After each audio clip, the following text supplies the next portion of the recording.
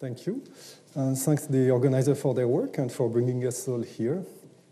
So, two-dimensional conformal field theory is interesting, of course, for its applications. For example, applications to statistical physics or to string theory. But it's also interesting methodologically because it was the first example of quantum field theories that could be solved using the bootstrap method. And nowadays, we have applications of the bootstrap method to higher dimensional CFT or even to non-conformal theories. But it can be useful to have these two-dimensional CFTs, which are in some cases even exactly solvable. So in these lectures, I will give an introduction to two-dimensional conformal field theory in the conformal bootstrap approach and focus on two types of theories that have been exactly solved, maybe the simplest non-trivial CFTs, I mean minimal models, and Liouville theory. So I will not follow the history of the subject, but I will I will try to do simple derivations. I will also state explicitly the axioms which underlie these derivations. So you should not misunderstand it as an attempt to be mathematically rigorous. It's just that stating the axioms can be clearer and can be helpful when you try to do generalizations. So let's start with the Virasoro algebra and its representations. Well, before that, I have to tell you why we're interested in the Virasoro algebra. So we're interested in conformal field theory. So conformal transformations are transformations that preserve angles. Now, in the two-dimensional complex plane with a complex coordinate, any holomorphic map preserves angles. So let's consider in particular an infinitesimal holomorphic map. So that's z goes to z plus epsilon z to the n plus 1 for any integer n and a small epsilon. Well, the n plus 1 is here for convenience. It's really any integer. So now this map acts on functions of z through some differential operators that I will call ln. So ln is minus z to the n plus 1 d by dz. And these differential operators form a Lie algebra. In particular, they have commutation relations ln lm equals n minus m ln plus m. So this algebra is called the Witt algebra.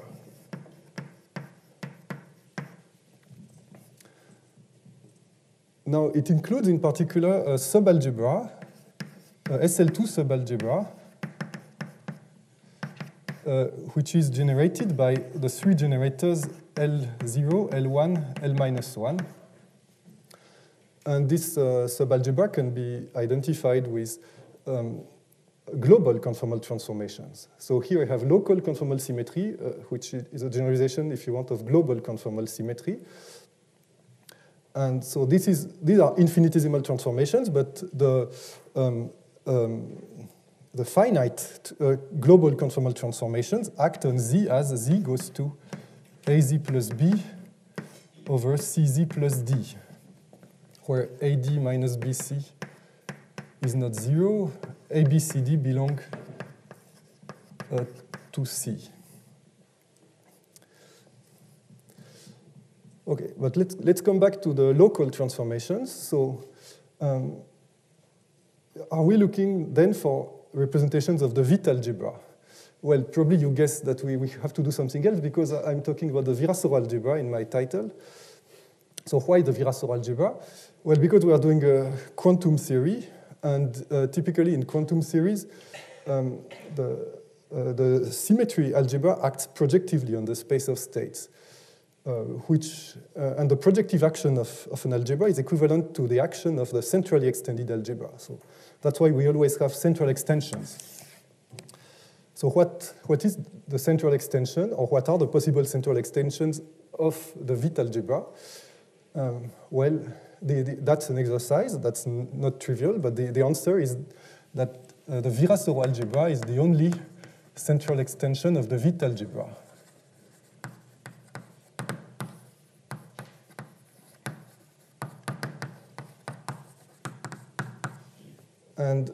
So its commutation relations are just these plus a central term. So now the generators of the Virasoro algebra are called big L. And here are their commutation relations. And then I should add some central terms. So let's have a central generator 1. 1 just commutes with everyone. And more or less, moreover, I'm assuming that 1 has, well, is always 1 in some given conformal field theory. It has a constant value. But then here I can put some coefficient, and it turns out that the only coefficient that I can have is of this type, C over 12, n squared minus 1, delta n plus m 0. So C is the central charge. It's a complex number. Well, 12 is a normalization coefficient.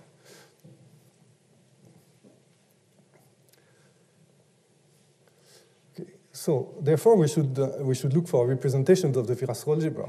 Basically, the spectrum, the space of states of a conformal field theory has to be a representation of the Virasoro algebra.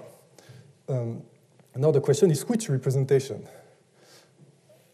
Well, finding the spectrum is already an important part of solving a conformal field theory. So I will not tell you exactly which representation, but I will start restricting which type of representations we want to have.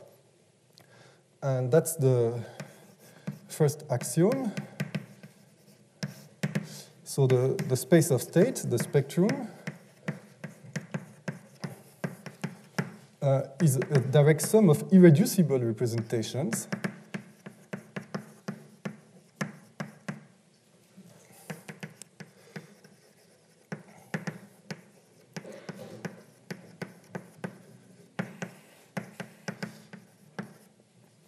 Well, by saying irreducible, that's already a restriction. That's not true in all interesting conformal field series, but it will be true in these introductory lectures. So, irreducible representations, where the generator L0 of the Virasoro algebra is diagonalizable.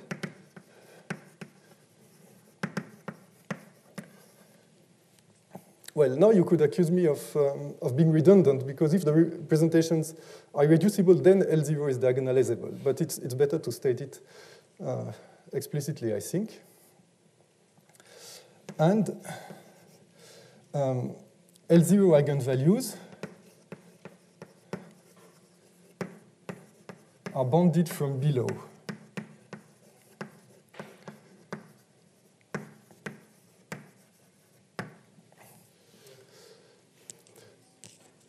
So let me give some justification for this axiom, and in particular for focusing on this particular generator, L0.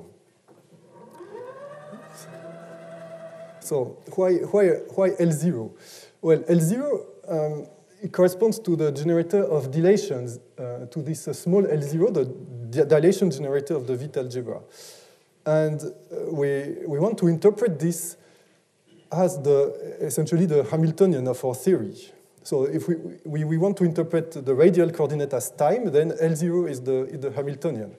So the eigenvalues of L0 are energies. And, well, that's a general physical requirement that energies are bounded from below, otherwise your system is unstable. So now let's study these eigenvalues of L0. Now, let's have an eigenvector.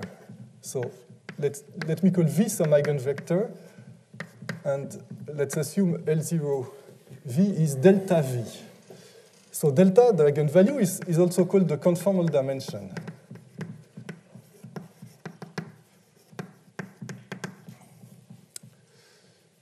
So what happens if I consider another state ln V? Another state in the same representation? Well, it's a small calculation that L0 ln V is, well, commutator L0 ln V plus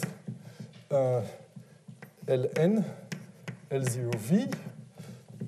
Well, the commutator L0 ln is minus n ln plus L0 V is delta V, so delta ln V. So we get delta minus n ln V.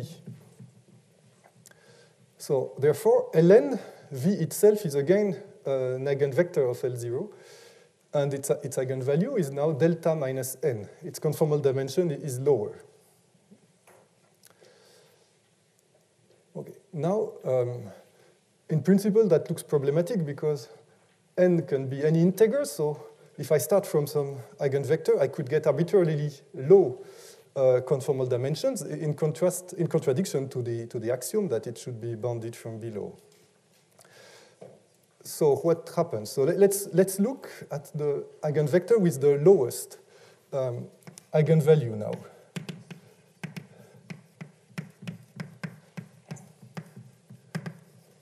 With the lowest conformal dimension. Well, then Ln with an strictly positive n acting on this V must vanish. Otherwise, I would have an even lower dimension. Well, let me restate the condition that we have an eigenvector. Well, these two conditions are the definition of primary state.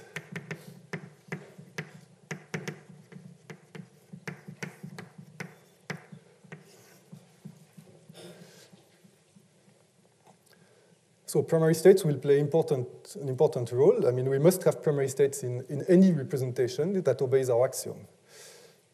So now, once we have a primary state, well, we can't act on it with positive modes, otherwise we get 0, but we can certainly act on it with negative modes, like L minus n.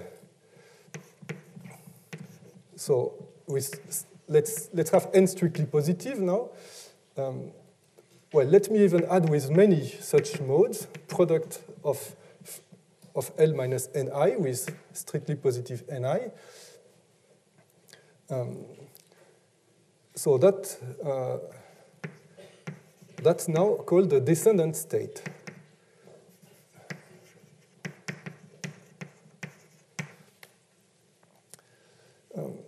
Now, what is the conformal dimension of this descendant state? So let's act on it with, well, let me just give the result. So its dimension, well,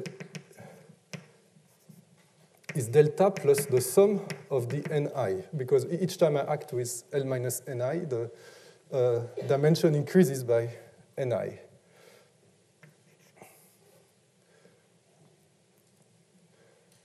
Okay, so are there questions at this point?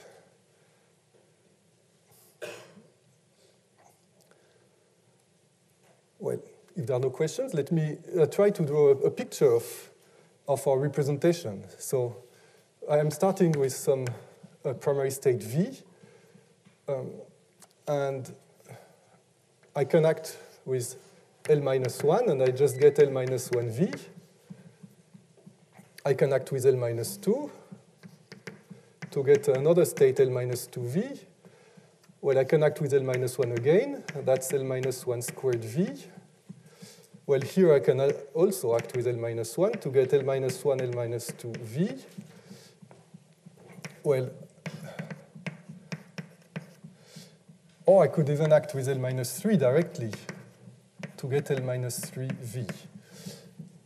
So here I'm organizing these states by their level. So let me call n, so let me define a number n, the level, which is 0 for the primary state, which is 1 here, 2 here, 3 here. So if you want, the level is just the sum of the ni.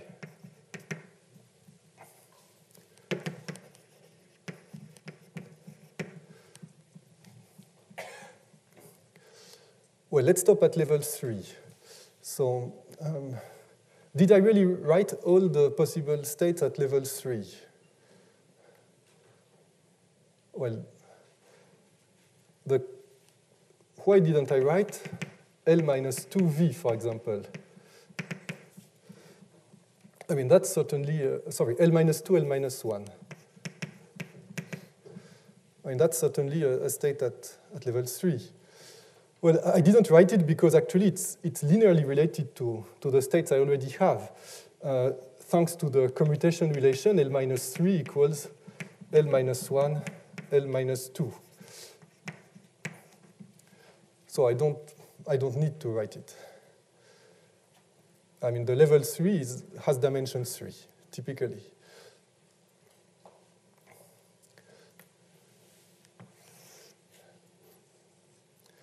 Okay. Now, the question is whether, now, let me, the primary state and all the descendant states span a representation of the Virasoro algebra that is called the Verma module. So that's a definition. So V delta, the Verma module of dimension delta, is spanned by, well, my primary state V and all these product L minus Ni V. So here I just wrote the states at the first 3 levels, but of course it goes on at infinite level below. Now the question is whether the Verma module is an irreducible representation, since we assume the representations were irreducible. So now if it was reducible... Can I ask a question? Yes. Is it obvious that it exists for any delta? That you can always do this? Or something could go wrong? It's not completely obvious, but I can always do it. I'm just defining this, this space, and well, that's a representation of the Virasoro algebra. So basically, what you have to show is that these states are linearly independent, but I mean, in general, they are linearly independent.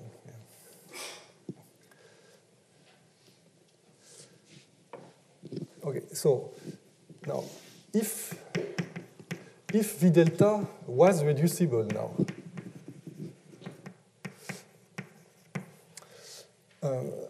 then by definition of reducibility, there should exist a non-trivial sub-representation.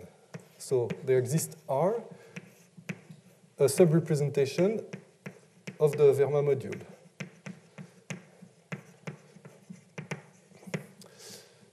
Now, inside this sub-representation, L0 has still to be diagonalizable. And so our reasoning applies that there must exist a primary state in that sub-representation.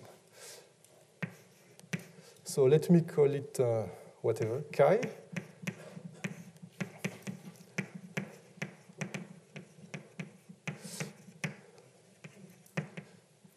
But this primary state cannot coincide with the primary state V that we already have, because if it did, then it would actually, the sub-representation would be V delta itself.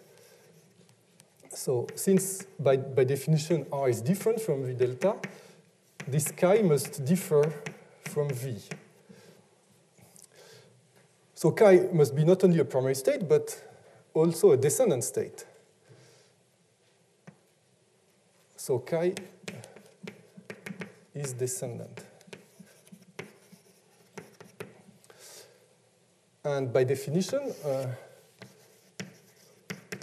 a state that is both primary and descendant is called a null vector, which, well, there is a synonym, a singular vector.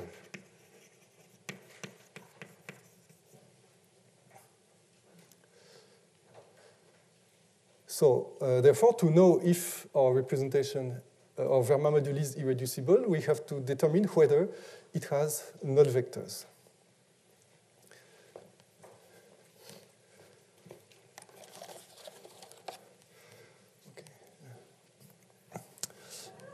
Okay, so let's now look for null vectors, unless we have a question. Yes? Just to clarify, so not every vector of zero norm for you is a null vector? No, well, I didn't define the norm so far, and actually I will never define the norm. So at the moment, it's purely an algebraic question. Yes. Okay, so where do we look for null vectors? Well, by definition, null vectors are descendant states. So we can start looking at level 1 descendant states. And then we'll have to do it for all the levels in principle. But let's start with level 1. So let me assume that chi, well, let me not assume, but let me consider some level 1 state and find out if it's a null vector.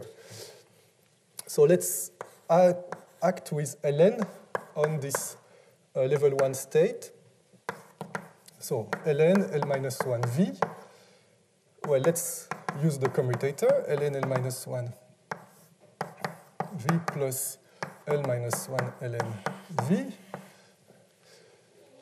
So ln L minus 1 is minus n minus 1 no, it's L plus 1 here. Well, plus L minus 1 ln v. So, okay, so what happens now? If n is greater than 2, so if n is greater than 2, well, this index is strictly positive, and this one is also strictly positive. So since v is itself a primary state, it has to vanish.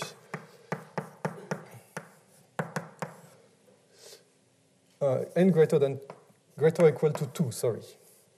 Now, if n equals 1,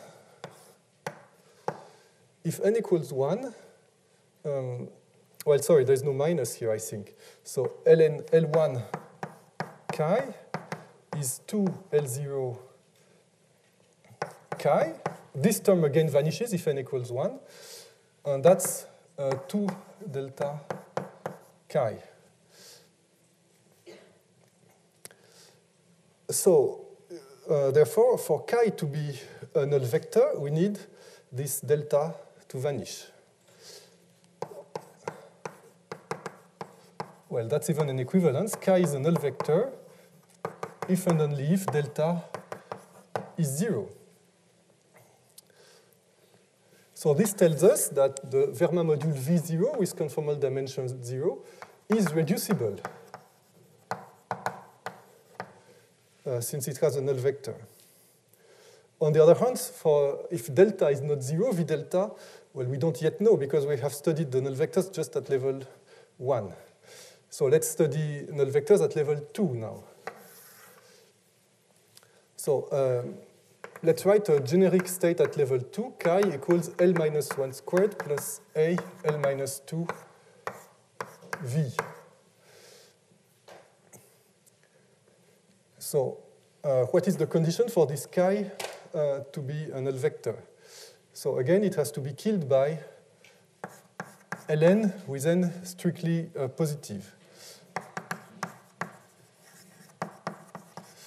Well, actually, we just need to focus on L1 chi and L2 chi.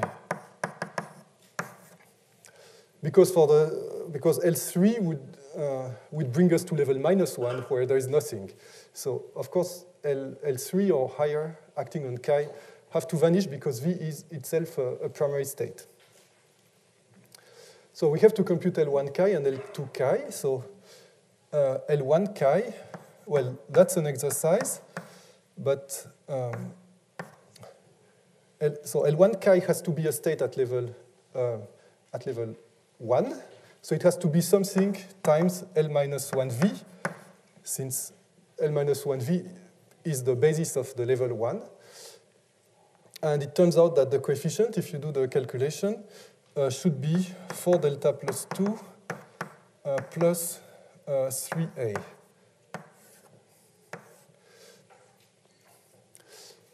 And L2 chi, well, L2 moves us up 2 levels, so we end up at level 0. We must have something proportional to V. Now, what's the coefficient? Well, the coefficient turns out to be 3 delta plus, well, the coefficient that comes with in front of A originates from taking L2 acting on this term here. So we have to take the commutator of L2 with L minus 2. the commutator of L2 with L minus 2 is actually 4 L0 plus C over 2. So it depends on the central charge now. And therefore, here we get 4 delta plus C over 2.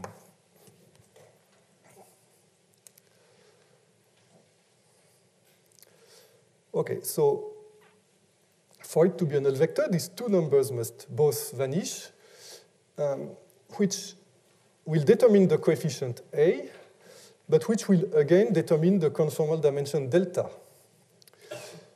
And the conformal dimension that make it vanish are the following. Delta plus or minus is 5 minus C plus or minus square root C minus 1, C minus 25 over 16.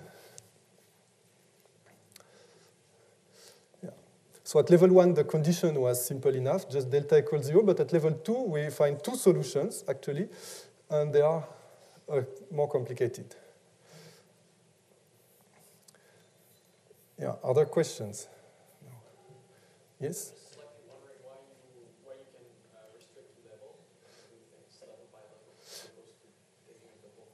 Okay, so the question is why I can do it level by level. Well, the answer is because L0 is diagonalizable, essentially. And yeah, this implies that if in any sub-representations, actually, it is again diagonalizable. So this allows me to do things level by level. Okay. So now, let me add some aesthetic concern. I mean, this formula is ugly because it's too complicated. Well, of course, if I told you that after we see Liouville theory with all its ugly special functions, you would probably not trust me. But for the moment, let's say the square root is the most complicated function we have seen. And it not only it's complicated, but it's not single valued, so it has branch cuts. And so let's eliminate the branch cuts by doing some change of variables. Basically, I want to reparameterize the conformal dimension and the central charge so that this formula becomes simpler. So let me introduce a parameter called Q for the central charge. So Q is called the background charge.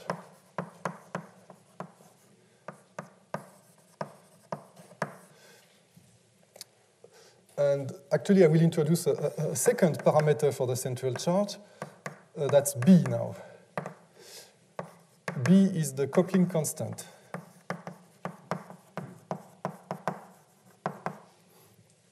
Well, these parameters are not defined uniquely. For a given value of C, we have two values of Q. We can do Q goes to minus Q. And for a given value of Q, we have two values of B, because we can always invert B. And now for delta itself, let's write delta equals Q squared over 4 minus P squared, where P is called the momentum.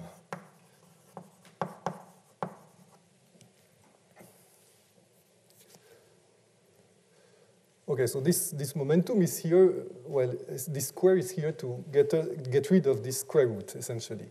So does it work? I mean, well, yes, of course. So the P plus minus now, which correspond to this delta plus minus, in terms of these variables, become 1/2 of B plus B minus 1 plus B plus minus 1. So they are reasonably simple expressions in terms of B.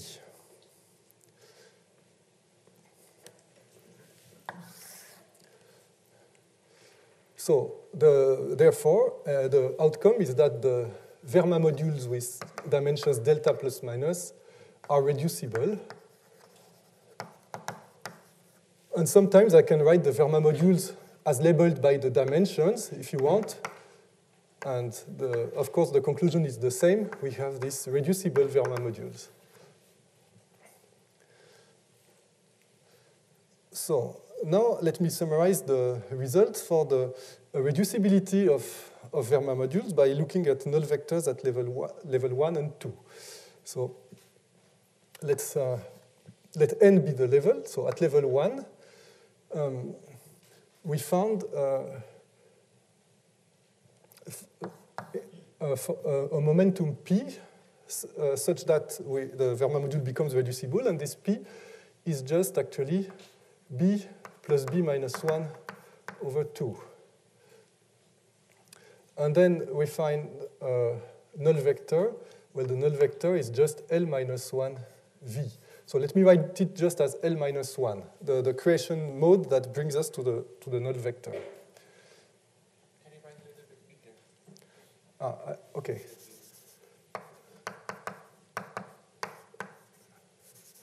Yes, let's write bigger.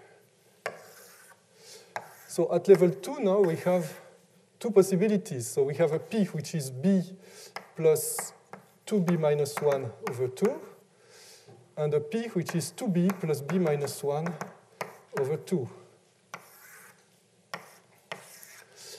And the corresponding null vectors, well, I didn't compute them, but I give you the answer. Here it's L minus 1 squared plus b squared L minus 2. And here it would be L minus 1 squared plus b minus 2 L minus 2. And now I'm about to give you the result for generic level without doing the calculations. Not because I can derive it at this moment. I will have to accept it. And we can derive it later when we study fusion rules. But at the moment, let's accept that at level n, the dimensions, the Verma modules that are reducible are parameterized by factorizations of n in terms of two integers, two positive integers. So for any factorization, I have a momentum that's 2r, that's r b plus sb minus 1 over 2. And there is a corresponding null vector. Well, I will not write it. Actually, it's not even known explicitly. It's L minus 1 to the rs plus something. So this momentum, let's call it PRS. This creation mode, let's call it LRS. And here, well, the labels for the null vectors, let's call them RS. So here that's 1, 1. Here I have 1, 2, 2, 1, RS. So the statement is that chi equals L RS V is a null vector of the Verma module V, PRS. Yeah.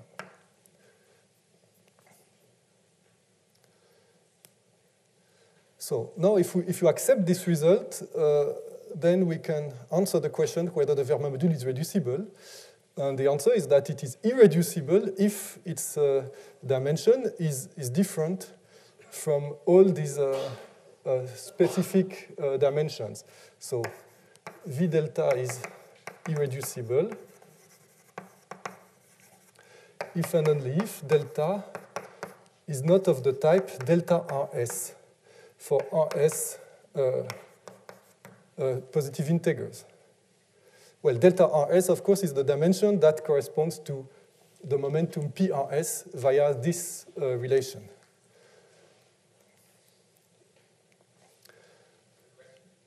Yes?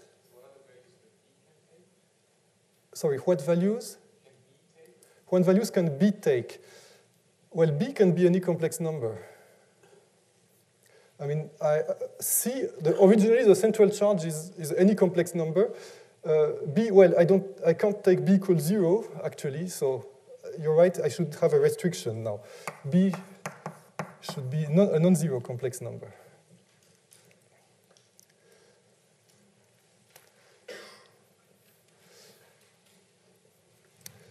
Okay, so Okay, so now we know when the representation is irreducible, but what happens when it's actually reducible? So let's consider the representation, the Verma module V delta RS.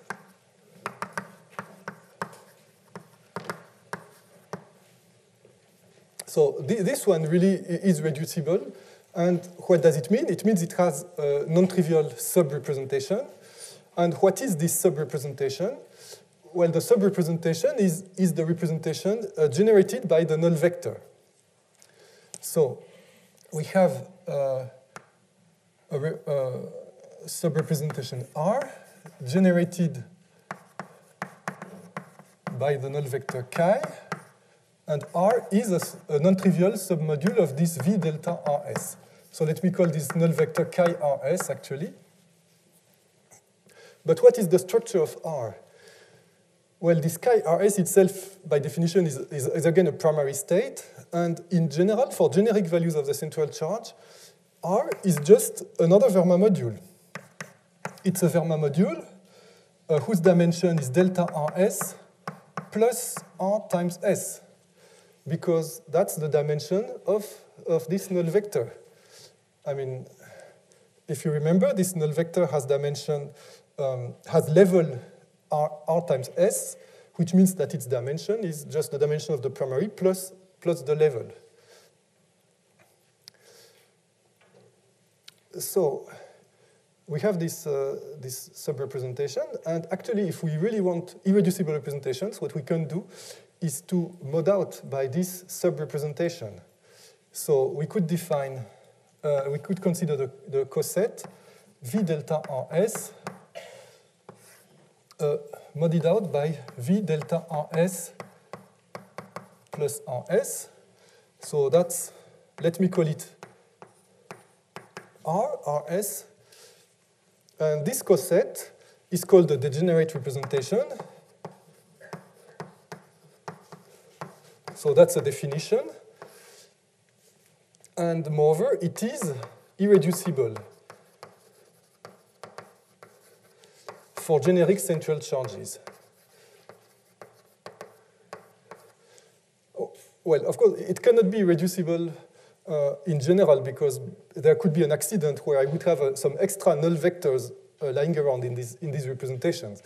But in general, I have just one null vector in a given Verma module. And in this case, this is an irreducible representation. Okay, so that's what I want to say about Virasoro representations. And after the break, we can start to do really field theory. So are there any questions before the break? Yes? You said it's usually a Verma module, right? Are there any other options? Yes. So the question is whether this sub-representation is always a Verma module or not. And indeed, there are other options because, well, no, sorry. No, there are no other options. But usually, it has no null vectors. But it's, yes, I can always take this null vector is itself a primary state. And indeed, well, it's by definition R, if you want, is just what you obtain by applying these creation modes on this null vector. Yes, so by definition, it's a Verma module. Yes.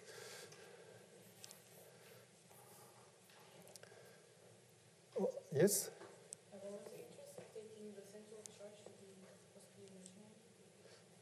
So you mean, is there motivation for the central charge to be imaginary? Yeah, that's a good question. I mean, most work in conformal field theory has focused on real central charges, and there are good reasons for that. I mean, only for real central charges you can define a scalar product. And in particular, all unitary conformal field theories will have real central charges. Now, well, the imaginary central charges can be useful, I think, for two things. So first, they can be useful as a kind of generalization. If you want, you can study analytic properties of conformal field series with respect to the central charge, and sometimes it can help you even understand the real or the rational central charges. And the second motivation would be to study specific CFTs that might have complex central charges, such as, for example, the two-dimensional Potts model. So there was recently an article by Gorbenko, Ryzhkov, and Zan, where they take the Potts model with a number of states bigger than 4, and in this case, the central charge becomes complex. Yeah. Are there other questions? Well, if not, let's do the break.